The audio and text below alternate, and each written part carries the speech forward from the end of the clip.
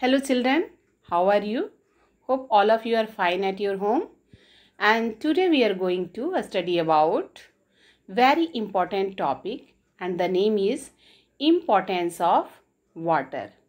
Now today we will see how water is important in our day-to-day life and what are the different uses of water other than domestic uses. So let's start. Water is an important natural resource which is essential for all living beings, be it plants or animals. We are using water for drinking, cooking food, bathing, washing clothes, cleaning utensils, watering our plants, and for quenching our thirst, in toilet, for brushing our teeth and face, and nowadays we are doing so many times hand wash. For that also we need water. Now we will see some other uses of water, means other than domestic uses. Water is used for so many water sports. What are these water sports? Swimming, water skiing, boating. These are some water sports. For transportation of goods also we need water. Even we travel one country to another country by help of waterways. Water is also means of recreation for small kids. You can see here in pic how the children enjoying water. Water is the main constituent of human body also. About 70% part of our body is made up of water. Water also helps in digestion of food. Nutrients present in food get dissolved in water, and this helps their bodies to absorb the nutrients.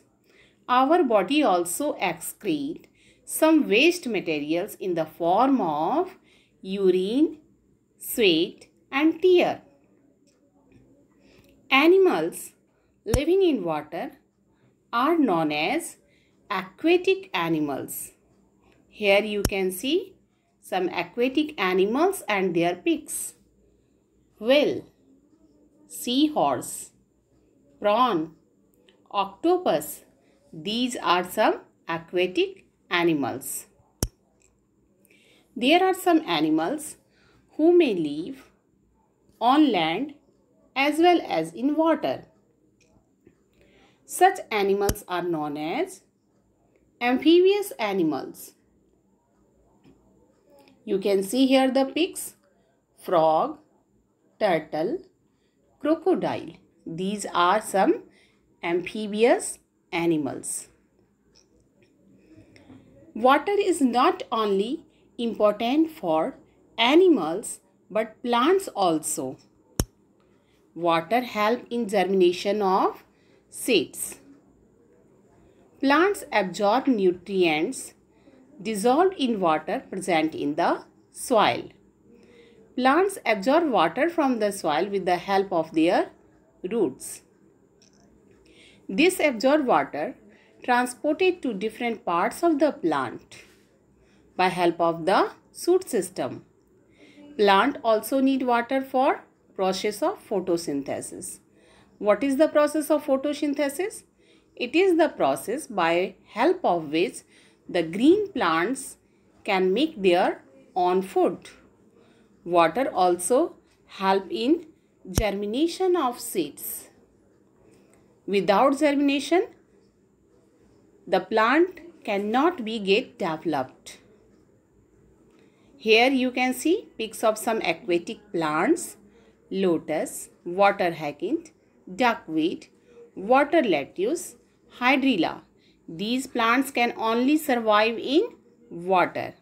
So, I hope all of you have been understood what are the different uses of water for plants and animals. Have a nice day, children. Thank you. Rest we will study in our next class.